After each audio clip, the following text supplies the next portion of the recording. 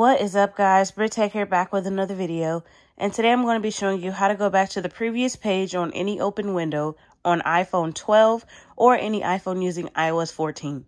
So let's go ahead and get into it. Okay guys, so now I'm just going to go ahead and open up my web browser, and then I'm going to go ahead and search on a random website. And so let's say I go to this little ad right here for this article on Kim Kardashian. Just select it. And in order to go back, what you need to do is press this little arrow, this side arrow right there. Just press it. And that will allow you to go back to the original page when you're web browsing. Now, let's say you're in an app like, let's go to settings.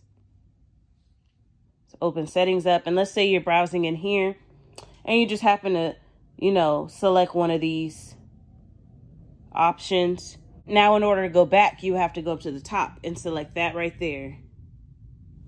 And that's how you go back, guys, on your iPhone 12.